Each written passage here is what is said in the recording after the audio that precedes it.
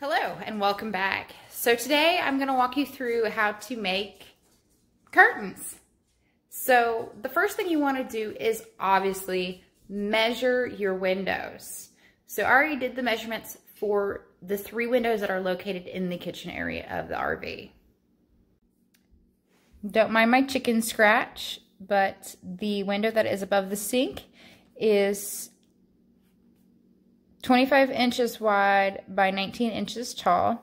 The front window, which is covered by the, I don't even know what it's called. We'll have to look that up, is 61 inches long, 20 inches tall, and the one that's above the dinette is 49 inches long and 20 inches tall. Now these are approximate. I did add about an inch to each number because you need that inch extra for creating your hem lines. So grand total on width is 135 inches, which equals to about 3.75 yards, which is about what I got. So, time to pull out a measuring tape and start marking our lines to create our curtains. So traditionally, when you're dealing with fabric, you can utilize your fabric in any direction you want. With this particular one, I have to do it in a certain direction, which is not something I'm accustomed to doing. So we're going to do panels for the longest window. We're probably going to break it down into 3 or 4 panels to go all the way across, but be able to bunch them together and tie them so we can let natural light in. So let me show you what I'm talking about. So with this particular pattern that I've chosen for our curtains in the kitchen, as you can see, it has the different herbs on it, and it has this beautiful green writing and leaves all over it.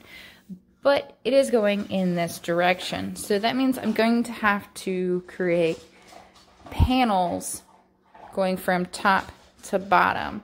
So what we're going to do is we're going to grab the iron. We're going to nicely iron this out so we have a very smooth, unwrinkled material to work with. And I'm going to measure from top to bottom approximately 20 inches. I might go about 21 inches tall all the way across until we have the length that we need, which means I will have to hem these lines top and bottom. So let's go find the iron. So I couldn't find my iron, so we're going to do this a little wonky. It's okay. So what you're going to want to do is turn your fabric inside out. By that I mean putting your beautiful pattern down on your work surface so you have the back side up. Because this is what you're going to use to mark your lines and your measurements on. And make sure that you have your measurements written down on something so you can easily access those numbers that you need. You're also going to need a few of these little pins and some good sharp scissors for this next part. And usually seamstress tape. It's a measuring tape that has all your sizes on it. So what we're going to do is we're going to work on the sink window covers first, curtains. So again, my measurement was 25 inches wide by 19 inches tall. So I'm going to start by going out to about 26 inches across. marking that spot and then going upwards from that spot to 19 and then working my way across, marking in several spots just so I can have some kind of a straight line. You can also use some type of straight ruler or straight edge, something to help keep your lines straight so you can cut on a straight line. So typically you would have a seamstress chalk or pencil that you could mark your fabric with. I can't seem to find mine. Who knows where it went? Lots of moving in the last couple of years. Probably got misplaced right along with wherever our china is. Thanks, honey. So I'm just going to use a washable pen for the moment. So again, what you want to do is go from your edge. Make sure that you have, again, measured your window. And that's going to be from your outside to your outside, from your top to your bottom, however long you want it to go down and how much you want it to cover. If you want it all the way to the floor, then you would need to go from the top of your window all the way to the floor. Now, if you're positioning your curtain rods 3 inches above or 4 inches above your window, then you need to measure about 4 to 5 inches above that, just so you have enough fabric when you hem those lines that it will still touch the floor or have that appropriate length that you want for your particular item that you are making the curtains for. So I've got a measurement of 25 inches width. So I've got my measuring tape, my seamstress measuring tape all the way at the edge, and I am going to mark out to approximately 26 inches. Just put a little dot there. And then from that mark, I'm going to go horizontal, vertical, vertical, my bad. From the end of my fabric along where that dot is, straight as I can get it, and my length is supposed to be 19. So I'm going to take it out to about 20. So this will be about 26 by 20, give or take. Make sure that I'm straight.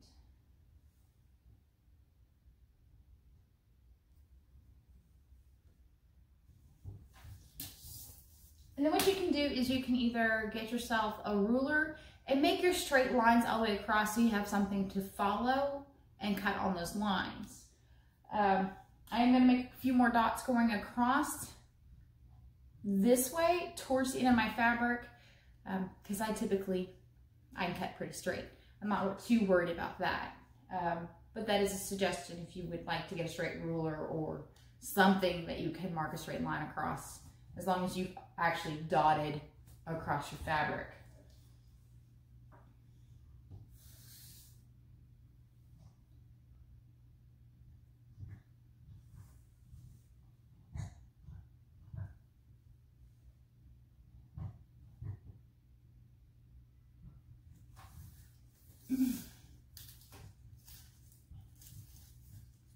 So when you're buying your material for your curtains, don't just buy what your measurements are. Always buy a little extra just in case. Because you may change your mind. You might get it home and realize, maybe you do want it all the way to the floor. Or you want to change it up. Or you want to use the extra fabric for ties. Or whatever it is you want to use it for.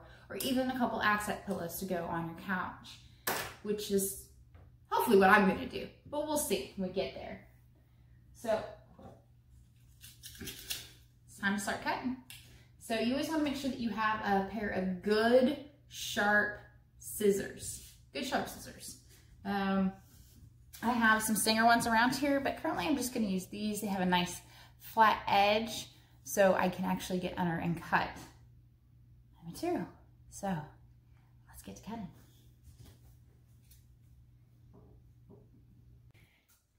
So sometimes when you're cutting, you need to apply the like some kind of pressure or something to the material. So you're cutting nice and even and straight.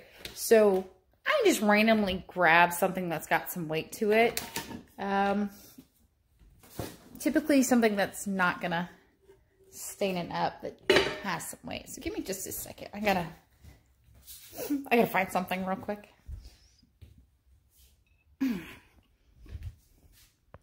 Stein it is. So now I have my sign in place. I was starting to get a little crooked in my line. I'm trying to hold it still and steady. So there we go. Now we will continue. So now we've got our fabric cut out. So again, I don't know where my iron is. What you would typically do is fold this over probably about 1/2 inch to 1 inch over. It just depends on how much you want for your hem stitch all the way around. And you're going to fold all the sides in. And you're going to iron it. And of course, you'll do one side at a time. When we get to these corners, I'm going to show you how to do these corners to make them look clean. Because you're going to fold in like that. So I am going to do probably about 1/2 inch to 1/4 inch, somewhere in there, all the way around, because I'm doing a different style than I typically do. So now we grab the safety pins and I try to smooth this out so it'll lay down, and then we start sewing. So now that I got my edging pretty flat on one side and the right length that I want it to be, or width, whatever, I'm going to take some of these little pins and I'm just going to periodically stick them in there to hold the fabric in place. You want to, when you do the fold, you want to fold it over like this, where you have the color material coming into the white. So you have white to white, or the lighter color to the lighter color. Isn't that right, buddy? Yeah.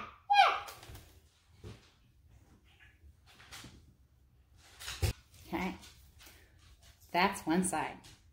So technically, I can bust out the sewing machine and go ahead and sew Wait, this you on. said time machine? Sewing machine. Not time machine, sewing machine. So you also want to find string, thread, sewing thread that matches your material. The base color of this one is white, so the white works just fine with it. So that's what we will use. Now I have to set up my sewing machine. Step 2. So this is my brother's sewing machine. I've had this for 14 years or more. I've had it for a very long time. So I have my thread and I have my bobber for the bottom ready to go. I just gotta switch them all out. I had black at one point in time on here. Apparently I was doing something with black and I don't remember what it was. It's been a minute since I busted my sewing machine out. So I'm gonna slide that in there and slide that around so it catches. And then, yeah, I remember. There we go.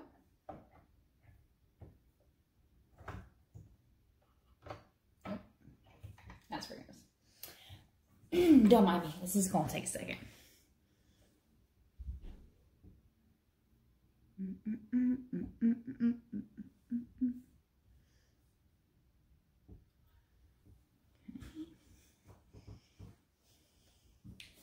And it's got to hit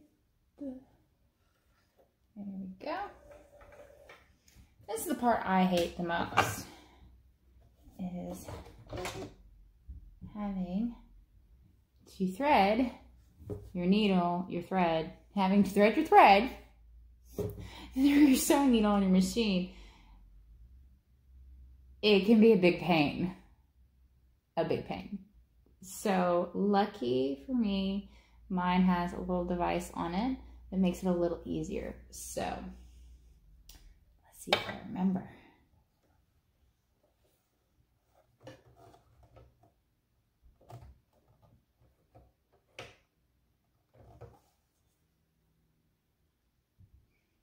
Nope. So we're gonna do this the old-fashioned way. So by the old-fashioned way, I mean with one of these. See if I can, there we go. These are fun.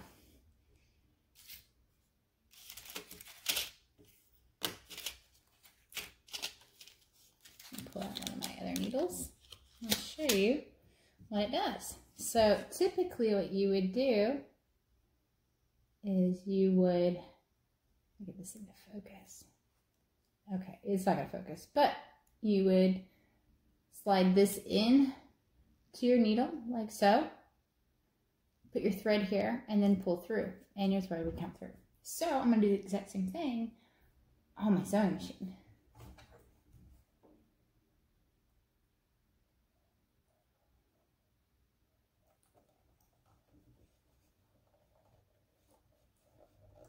I was gonna say maybe. All right. That goes in. There we go. That slides through. Ah, don't drop that. All right. Now our thread is in our needle. So the next thing you want to do is you got to make sure that you get this bottom string up here with your sewing machine. And come on, baby. There you go. So whatever you don't let go of either string as you're doing this. All right. And we're ready to rock and roll. So you want to make sure that your tension and everything is set just right on your sewing machine, because if you have it too tight, it's going to bunch up your material. If it's too loose, then the hem or whatever it is you're doing on your sewing machine isn't gonna hold. So it's always best to test run on a piece of extra material just to make sure that the material that you're using, the tension is just right for it. You also want to make sure that you have it set. If yours has really nifty different settings like mine does, make sure you have the right needle and the right setting for what you're doing. So I am ready to start sewing. Okay, so now that we have our material onto our sewing machine, you want to make sure that you go back and forth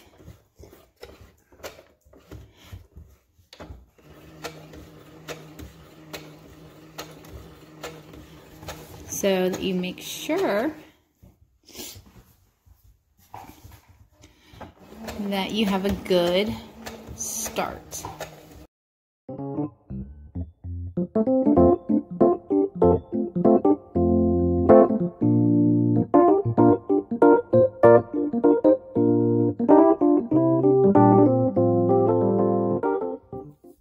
So now, just like we did with the front, we're going to make sure that we get to the end, and then we're going to reverse. I'm going to hit this little button to reverse it.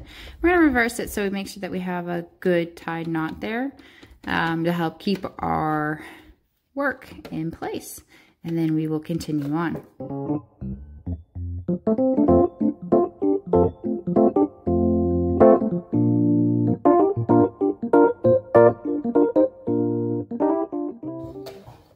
You'll notice that I'll take a pair of scissors and cut the thread I will go back once I'm done sewing and tie all those ends and cut the remaining thread to make it clean.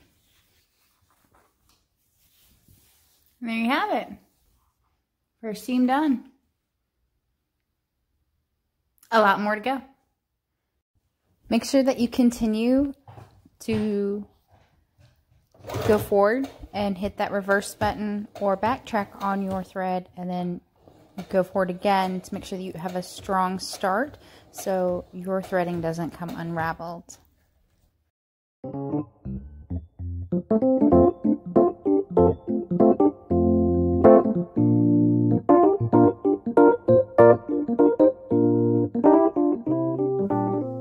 So now that we have both sides done, you can always go back and put a crisscross across your original stitching, but I'm pretty sure and pretty confident that it's gonna hold. It's gonna hold long enough, because I will probably make new ones once I find the material I really wanted, but this is gonna do the job. So we're gonna start working on the corners.